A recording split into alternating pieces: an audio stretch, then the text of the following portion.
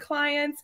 I'm so excited you're here. But for those of you that do not know, I wanted to give you a little bit of who I am, why I put these on, why this is something that I choose to offer. All right. So hi, my name is Liz Martin. My pronouns are she, her. I am a sex positive parenting coach, the founder of Empower the Talk, a certified doula, and a certified sex educator. I have been in the field of social work for 8 years now, which feels crazy to say. I have been self-employed doing this specific work for the last 4. This week, I am going to empower you to have the tough conversations with yourself and with any kiddos that are in your home, while giving you the education that you need to do it confidently. That's the promise that I'm making to you. All right, let me say that again. I'm going to empower you to have the tough conversations with yourself and with any kiddos in your home, while giving you the education that you need to do it confidently. I think many of us come from a space that sexual health and conversations around sex doesn't evoke a feeling of confidence. You will walk away this week with that feeling, okay? I want to share a little bit of a disclaimer here, and I will probably say this every single night, all right? The topics that we are discussing and the things that we're talking about inside of this workshop, for many people, could create some feelings of discomfort, right? There's probably already something that I've said that creates a feeling of discomfort for you.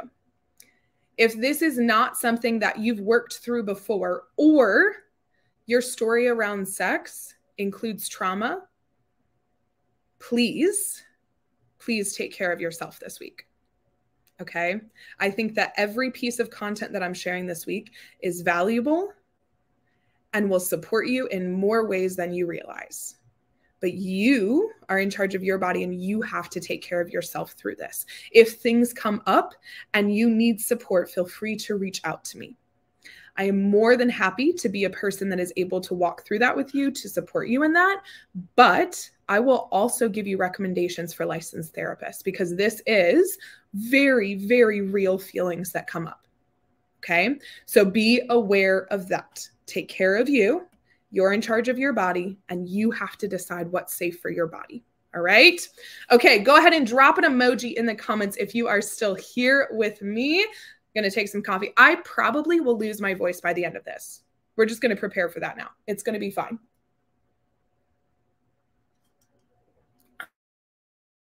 Right. All right. I'm so excited to have you guys on live too. It like gets me excited versus just recording a video and not really knowing who's there. That makes me really excited. Okay. So I got that disclaimer in. I want you to get the most out of this workshop. All right. Use this. This workshop is not something that I offer all the time. Number one. Number two, I'm offering it for free for the last time. Okay. This workshop, if I bottled it up and sold it, it would be $2,499. That's what I would sell it for. Okay. This is the last time that I'm offering it for free. So use this week and use it well. Absorb the content, work through the action steps, really be intentional about the work that you're doing. Okay. Because again, this is the last time that it happens for free. The action steps will be posted each day after the video. It will be a very clear little picture. You'll be able to know exactly what you need to do. Think of it as your homework, all right? The reason that we're given homework in an education setting is to implement the knowledge that we've just gained, right? So that's the purpose of these. I know that for many of you, the education that I'm offering each night, you probably haven't thought about before or thought about in this way. The action steps give you an opportunity to implement the work that you're doing. If we are just sitting in a space of taking in education and just taking it in, but not doing anything about it, it's not beneficial. It's not serving us, right? Like it is of no benefit to do that. So the goal is that each night we learn the education and then we implement. Learn the education and then implement over and over and over. All right. So why are you here? Why did you decide to attend this workshop? Many of you have been in my space for a while, and many of you are brand freaking new to this space, okay? I hear a lot of different reasons as to why people come into my space. So I would love to hear which of these resonates with you. I would say that these are the most common things that I hear as to why you're here. So if one of them sticks out to you, put it in the comments. I'm like, oh yeah, that's me. That's me. All right. So number one, from parents, I hear a lot about the feeling that they are worried about fucking their kids up. And they come to me for education because that is a deep-seated fear that they have. And nearly every parent that I have spoken to or worked with has shared that fear that they are worried about fucking their kids up. Okay? From millennials specifically, I hear a lot about them having grown up in an environment that was sex negative, or at the very minimum, just not talked about. It was taboo. Sex was an off-limits conversation because of how taboo it was. From those of you that grew up in a faith practice, I hear a lot about the narrative that sex was sinful or wrong, only to be done in a certain context, and leaving out any of the conversations of consent, safety, or pleasure. From those that have experienced sexual trauma, I hear the story of that they don't want to have anything to do with it because it triggers them, or the side of experiencing any sexual pleasure brings up deep feelings of shame or control narratives. Every person's story is unique. Every person's story is different, but I tend to see a lot of similarities in the clients that I work with, and a lot of similarities in the stories that come up. Maybe none of these stories are yours. Maybe none of that resonates for you. But I also know that there's several of you in here right now that those things that I said resonated and are a part of your story. Whatever the story is that got you into this space today, I want you to hear that we only have one journey through this. One journey through parenthood, where we have the power to create safer and more satisfying environments for our kids. One journey to experience highly pleasurable, consensual sex. One journey to explore this story that has been treated as taboo and left in the unknown for too long. There's one journey through this. It is time to put in the work to change that narrative around sex. Hear that again. It is time to put in the work to change that narrative around sex. In our 8 days together, you will walk away with an understanding of your personal story around sex and how it impacts more than just what you choose to do in the bedroom. You'll have a framework to create a safe narrative around what sex is for you. You will have a confidence mindset around the importance of having the talk and what goes into that. You will have the ability to educate and create safe conversations around masturbation. You'll have a framework for talking about peer interactions with your children, positive, negative, or romantic relationships, and how consent affects all of that. I told you I was bringing it this week, and I'm going to bring it all. I will be here every night bringing it all. But tonight, we are at the very beginning, and we're going to start right here. We all come into this with what could be very similar or very different stories and beliefs. So tonight, you will learn how to unpack what you believe about sex, how to give yourself permission to experience pleasure, how to integrate a daily pleasure practice, and then actual statistics on the importance of sexual health. It is going to be a good night. All right. So let's dive in. Drop an emoji in the comments to show me that you are still here with me. We are jumping in. We're going to learn about healing your relationship with sex and why it impacts more than just sex.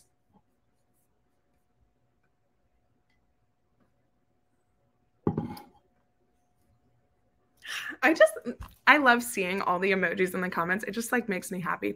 Is that just like proof of how much of a millennial I am, that I just love seeing all the emojis in the comments? It's fine. It's fine. It's fine. All right. Let me scroll my notes here.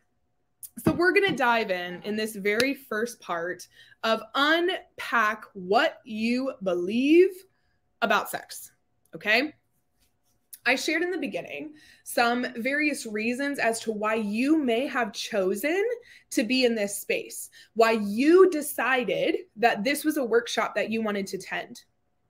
What I love about this space, many of you know that this is a new space, a new group, a new space for this workshop to be held. Every single one of you opted in. You chose to participate. You said, yes, that's something that I want to be a part of. That is something that I want education on. I'm choosing to participate in that. You all decided to participate. And our story truly impacts every belief that we have about sex. Every single one of them, okay? The story that we have there, oops, hold on. I forgot to add my extra slides on here. Pause 1 second. Slides. Okay, there we go. We're ready. We're ready. All right. All of that impacts what our belief around sex is, what our story around sex is. I'm going to put a few phrases up here on the screen, and some of them are going to be really uncomfy for some of you. Okay, so prepare yourself. Sit in that. And others are going to be like, oh yeah, that's pleasurable. Yeah, that's good. I like that. Okay. Being sex positive doesn't come with this expectation that you are into everything. All right. Let me say that again. Being sex positive does not come with the expectation that you are into everything. I am a certified sex educator that talks about sex quite literally every single day. In some capacity, I talk about sex every single day. And I can assure you that there are still things on my nope list. There are still things on that list, okay, that I'm not into. I can give you education on it. I can tell you how to do it safely. I can talk about consent inside of that, but it is on my no thank you list. Not interested in that. Not something I'm choosing to engage in. That's okay. Hear this in regards to those of you that are parents. Being a sex positive parent is more about facing the insecurities in yourself around sex than it is how you are parenting. When you rewrite your narrative on pleasure, you allow space for your children to write theirs with education, consent, and safety. You are already a good parent, but you choosing to take ownership of your story around sex impacts not only your life, but the lives of those humans inside of your home. Not every person participating in this workshop is a parent. And I shared that you don't have to be a parent to participate in this, because so many of us are going through a journey of reparenting ourselves and reteaching ourselves the things that we could have been taught as children. So I'm going to share these activities on the screen. And what I want you to do and sit with is rate them in regards to risk level. Okay, so there's just a list of practices, of ways that you can engage with a partner or partners. I want you to rate them in your own way. There is no right or wrong answers to this, and you do not have to type it in the comments unless you choose to. What would be the greatest risk versus the least risk. That's what I want you to do with this. I'm going to read, let me take this off so you can see the very bottom of it. I'm going to read these so that you can hear them. Mutual masturbation. Where would you rate that? Anal sex. Fingering. Penis and vagina sex. Oral sex. Making out. Light bondage play. Light impact play. Video sex. Sending nude photos. Group sex. Penis and penis sex. Vagina and vagina sex. Where would you rate those? What would you put as the riskiest behavior? What comes up for you when you look at those words? Which ones make you like, oh, no, that's not for me. That's on my nope list. Which ones create that feeling for you? Which ones do you deem to be risky?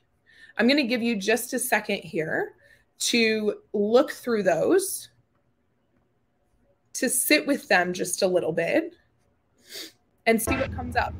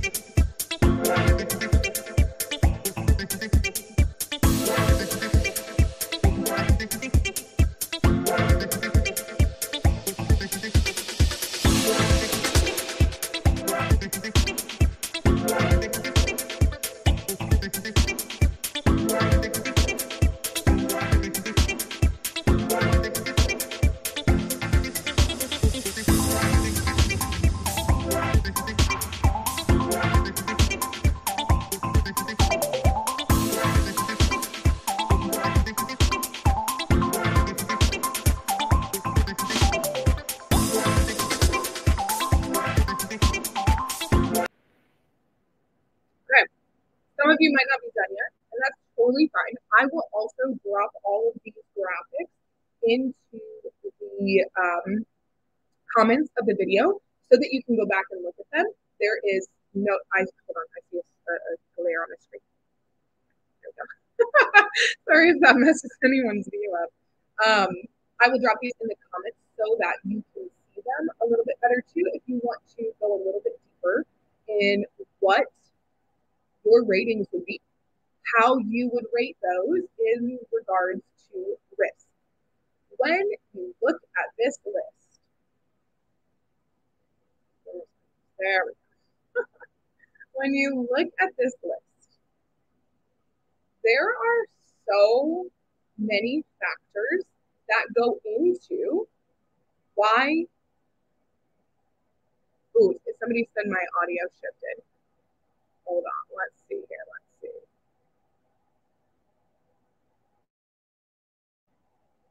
Does this sound any better? I want to make sure everybody can hear me. Does it sound okay? Any improvement in the audio? There should be, okay, cool. There should be captions too. If you're watching on Facebook, there should be captions on the screen as well. If you have that set up in Facebook, so you can use that as well. But let me know. Okay, it looks like I've got a yes there. All right. There are so many factors that impact this list and where you choose to put risk level, okay? To clarify again, there is no correct order. There is no correct answer to any of these. Your order is completely up to you. Your order is completely up to what feels right for you. Okay? Things that could affect the order that you have are comment that a parent made to you when you started dating? What the church taught you in purity culture? Things that you have tried and things that you have not tried. If you are a monogamous person, a polyamorous person, you're casually dating, or you're single, all of those affect where you rate the risk. The degree to which you know your partner and their safer sex history, your access to preferred barrier methods. All of those things impact where you rate risk. There are no wrong answers. I'm hearing that there's still a little issue with the audio. Let me shift a little bit.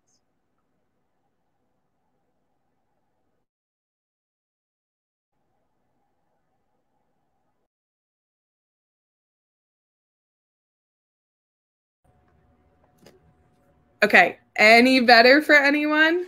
Can you put it in the comments if you can hear me okay? I see comments popping up. Anything improved with the audio? Okay, cool. Okay, that makes me so happy. That makes me so happy. All right. I see all the much better. Perfect.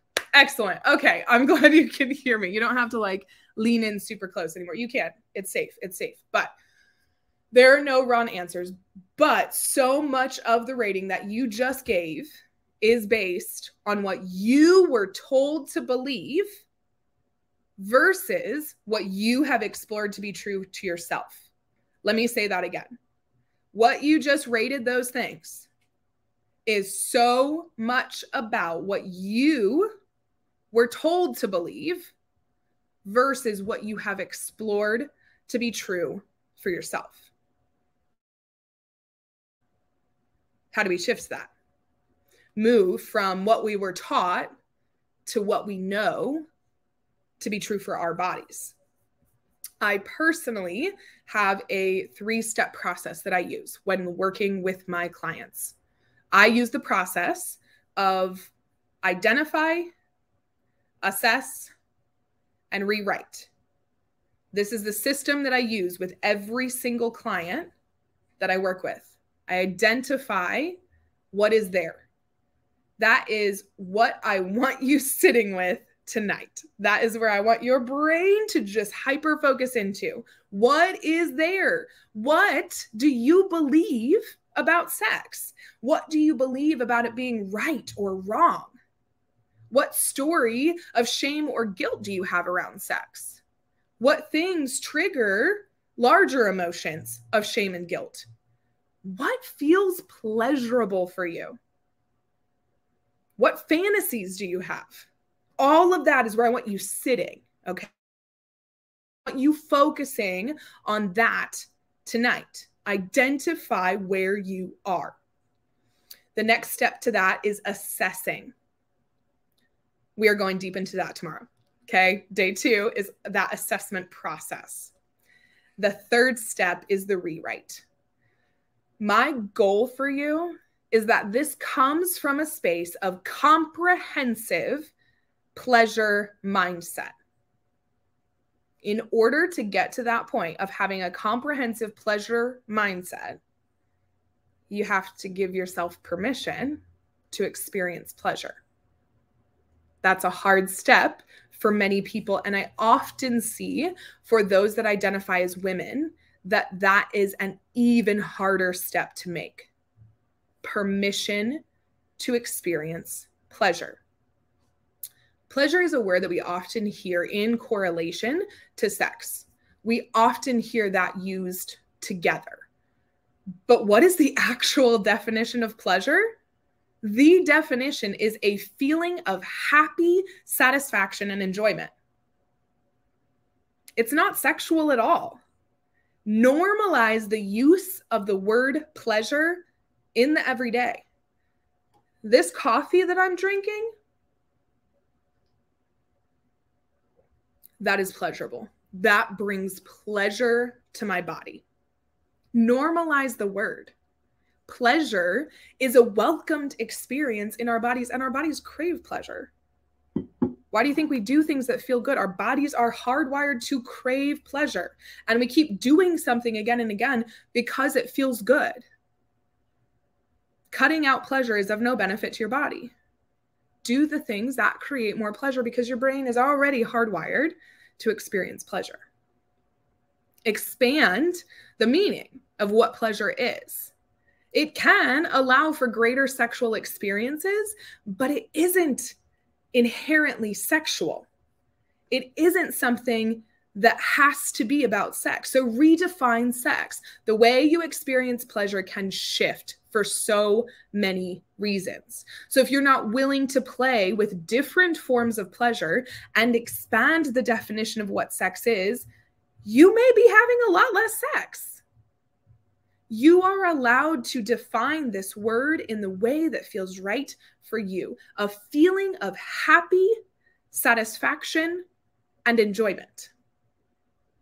That is what pleasure is and what your body craves. What is a pleasure practice? Okay, has anybody ever, drop this in the comments, has anybody ever heard the terminology of a pleasure practice, or has ever done one before, or what it means, or has experimented with it? I'd love to hear. A pleasure practice. A pleasure practice is a regular commitment to exploring pleasure each day. It can be as long or as short of an activity as you wish. Maybe you want to mindfully masturbate every day for a week and see what happens. Maybe you want to eat a slow meal with no distractions. How many moms are out there? Does that ever happen? Do you ever eat a meal slow and recognize the consistency of the food and the flavors and the spices and the temperature? Do we do that? No, because we're probably just eating our kids' leftovers that they didn't finish on their plate, right? We don't do that. We don't mindfully eat most of the time. Maybe it's gazing at the moon or the sun rising. Maybe it's choreographing your own musical. Maybe you are somebody that is like, dance is a thing for your brain and it does a lot for you. Maybe it's being really intentional about what that feels like in your body. Mom dinner is kids' leftovers. 100%. Whatever the practice is for you, no one needs to know what you do. This is just for you. This is a practice for your body, for your experience, and for you to connect with pleasure. The idea is for you to approach each practice in a way that is both mindful and embodied. For pleasure is the container by which we are inviting in more presence, meaning, and beauty into our lives. Let me say that again. For pleasure is the container by which we are inviting in more presence, meaning, and beauty into our lives.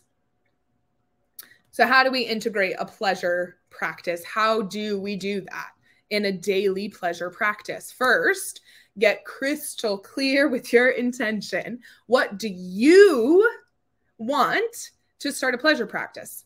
Why do you want to do it? What are you hoping it does for you? What do you want to see shift in your life, in your relationship to yourself, in your relationship to others? How do you want to feel your pleasure? What do you need to unlearn about pleasure? What needs healing through pleasure? Get crystal clear on what your intention is behind participating in a daily pleasure practice. Maybe you are somebody that likes to fly by the seat of your pants each day and feel into what would be most pleasurable for you in that day. Maybe you are a spontaneous individual and you can decide based on what has happened that day, what your experience is, what your pleasure practice will be. Perhaps you are more like me and I have to have structure for my brain to feel safe. Maybe you have a structure where you focus on one of the 5 senses each day of the week. Perhaps you'd like to start compiling your own bank of pleasure prompts or an Excel spreadsheet. If Excel spreadsheets just do magical things in your brain, make a spreadsheet of it. Make a paper list, a bunch of torn up pieces of paper, bunch of Post-it notes, whatever it is, and you put them all together and you randomly grab one. You could group practices by sense, by energy level, by time commitment, or the season of your cycle when you might be most into it. Whatever container you can create for yourself that would make you feel most held, do that. There are no rules to a daily pleasure practice. You get to decide how that implements well into your life. If it helps for you, schedule in 10 to 20 minutes each day for your pleasure practice. Set alarms on your phone to remind you, because I will forget. My brain has far too many things happening in it all day long that I will just get to the end of the day and forget. For me, saving it till just before a wind down ritual usually occurs, that works best. At the very end of the day of like a relaxation piece of pleasure. Like a little treat at the end of the day, okay? Perhaps though you are more to a morning time frame right when you wake up or middle of the day, on your lunch break, whatever it is. Above all, remain flexible. Allow each practice the time it requires and allow your body the time that it needs to fully drop into that experience, to fully engage in pleasure. Yes, yes. Make us feel held. I want to speak to those of you that are parents for just a second, that so often in the space of parenting, so many people are burnt out. So many people are struggling with that space of parenthood, and that it can be incredibly stressful. And we oftentimes struggle with where we then feel held, because we're always holding other beings. We're always holding the tiny humans in our home that need that, as we should. But then where do we feel held? And I want you to give yourself permission that you're allowed to hold yourself. It's not just on your partner. It's not just on your family. It's not just on your friends. You get to have permission to hold yourself and to prioritize yourself. And for a lot of mamas specifically that I talk to, we struggle with that. We struggle with prioritizing ourselves. This minor practice of 10 to 20 minutes a day can be life-changing. Life-changing in the way that we respond to our bodies and the way in which we connect to our being and allow ourselves to hold our soul, to hold who we are as a being. Give yourself that permission to define what feels good for you and what creates pleasure for you. Set those alarms. Create a ritual out of it. Allow it to be something that you look forward to each day and that you can connect into. Another recommendation is to create a pleasure toolkit or an altar. All right. So what I mean by this is a basket or a certain part of your bedroom or a pile of objects that inspire pleasure. Grouping together maybe some flowers that you bought for yourself. You're allowed to buy flowers for yourself. Okay. Most people like flowers, and if you don't, that's fine. Maybe you like a good sprout, plant, something that breathes life, right? Whatever it is, doesn't have to be roses or anything, okay? You're allowed to buy those for yourself. Maybe it is chocolate that you can't wait to consume. Did anybody get chocolate over the holidays? If you chose to celebrate in whatever way, did you like have the chocolate? I had the chocolate that I got in my stocking from my parents, and I hoarded that shit. Like, that is not my kids' chocolate. That is my chocolate that no one else will touch. I will hide it because that is my chocolate. That goes in my pleasure altar, okay? Like, that's mine. That is pleasure for me, okay? Maybe it's a bottle of wine. If you are somebody that chooses to drink, if that is something that I thought yes, do it. Yes, I love it. I love it. If you are somebody that chooses to drink, maybe wine is just like a perfect breath of fresh air for you, right? Maybe it is a beautifully aromatic tea, right? Like something that just like formulates those senses for you and brings pleasure to your body. Maybe it is the softest, coziest blanket in your home. One that is just for you, that you hide away in your pleasure altar, something that is just for you.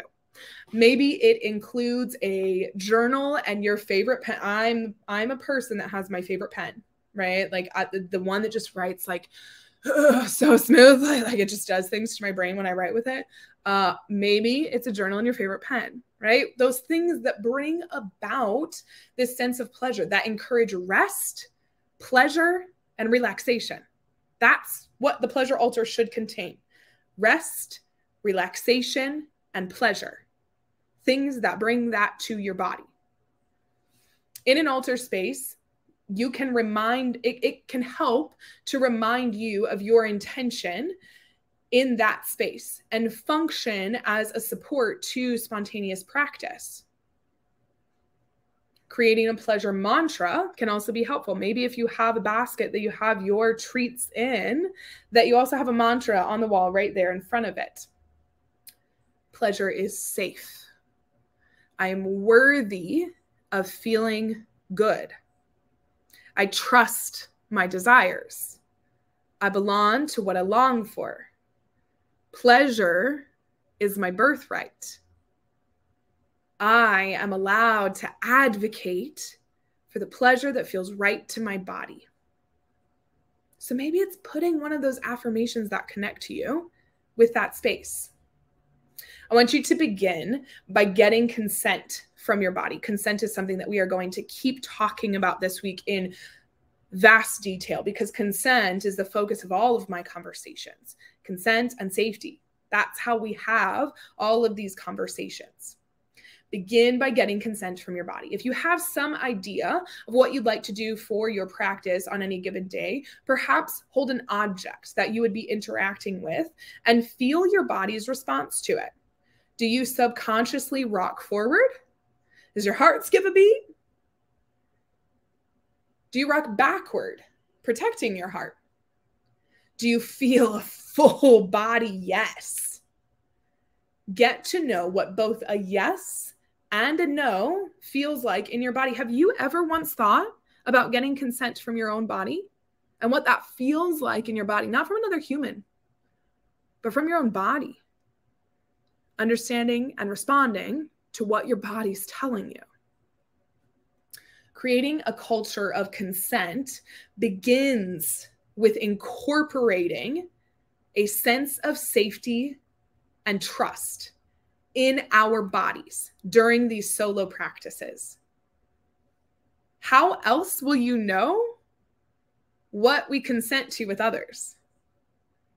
We often talk about consent in the context of other beings back and forth, but we so rarely talk about our bodies.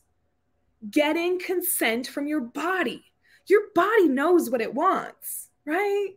And we're so conditioned to turn that off. We're so conditioned to just push that away because we have things that we have to get done, or we have other people that are dependent on us, or whatever, right? Like all of the narrative that we have.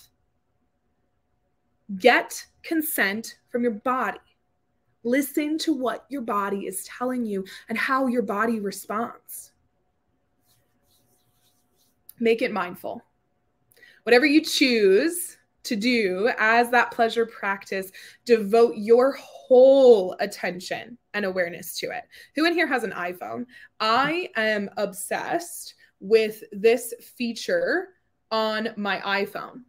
of the do not disturb sections, if you have an iPhone, put one of those as pleasure practice, where your phone does not go off when you've got pleasure practice turned on. You get to give your full attention to your body. You get to connect with your body. Put that on there. Allow for pleasure practice to be something that you are focused into. Put boundaries around it. Set a timer if it helps. Lock the door if it makes you feel more safe. Become curious not only about the objects you may be interacting with or the activities that you may be doing, but about your body's resistance or receiving of them. This is that whole monologue around consent. Is your body resisting this? Is it struggling to stay in tune? Is it struggling to be aware? Is it struggling to connect? Why? Why is there a resistance? And what is your body like? Yes, I'm all in. Like, this feels good. This is great. This is pleasure. What things are those? And what things create resistance? Make it embodied. Get the whole body involved in your pleasure practice each day. Make it a full body experience by doing a body scan from the soles of your feet to the crown of your head, before, during, and after. Check in with the whole body. Incorporate touch and full body awareness whenever possible, remembering to let the body lead the entire experience. Obtain consent from your body and let your body lead. Make meaning. Take time to reflect on the experience afterwards. So maybe having that journal there to reflect on that experience, getting really super curious about any shifts that occurred. Questions such as, what was your resistance before? When were you finally able to let that go? And how did you feel differently afterward? Would you do it again? What would you change? Unpack those memories, shadows, and stories that arose throughout that entire experience. This practice, creating a daily pleasure practice, can quite literally change everything about your life. Getting in tune with your body and what your body seeks affects your relationships with other people. It affects the dynamics around you. It affects your sexual health. It affects your mental and emotional health. What can be boiled down to just a simple pleasure practice is so much deeper and allows for us to get that experience of feeling held, of connecting to, of consenting with our body. This is the basis of where the rest of the conversations go. Getting in tune with our own pleasure and our own bodies. But why do we do this? Right? Like, this can all be like this beautiful thing that I'm sharing with you of like, oh, that sounds so wonderful. This is so great. I would love to implement that. But like, why? What is the power in it? Why go through the effort of creating a pleasure practice, and why focus on our sexual health? What does that even do? Okay, here's a very short list because there's so much more to this that we're going to address in the later days. There's a very short list. There is literal scientific evidence, literal statistics on how it is shown that sex is extremely beneficial to our health. Pleasure is extremely beneficial to our health. Sex activates a variety of neurotransmitters that impact not only our brains, but several other organs in our body. Let me say that again. Sex activates a variety of neurotransmitters that impact not only our brains, but several other organs in our body.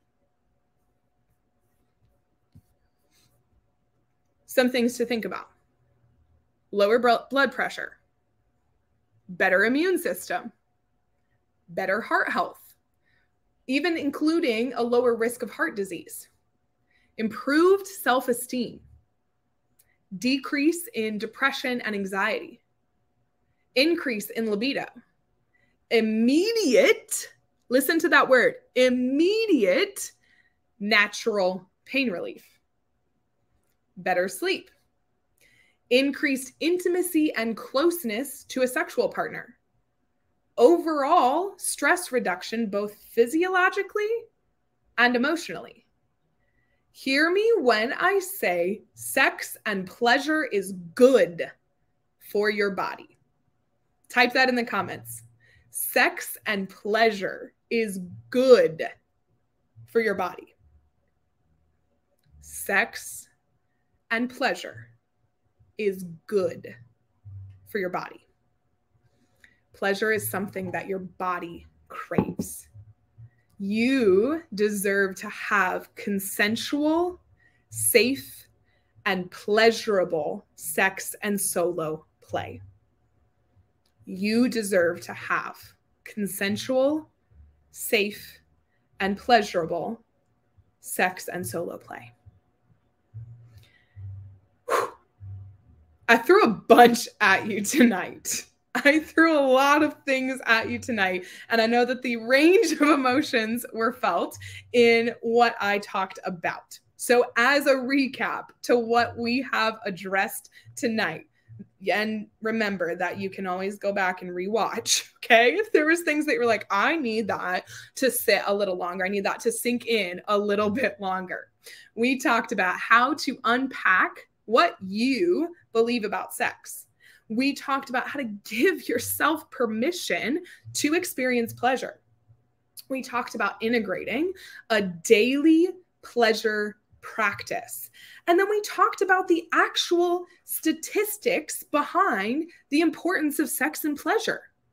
Tomorrow, we're going to be going deep into unpacking that backstory that we started and creating a new story. Okay, there's a lot that tomorrow is going to bring us. So sit with what came up tonight, journal, write in your workbook, sit with the things that have come up to be ready for tomorrow. Thank you. Thank you for spending this hour with me tonight. And I cannot wait to see you again tomorrow at 8 p.m.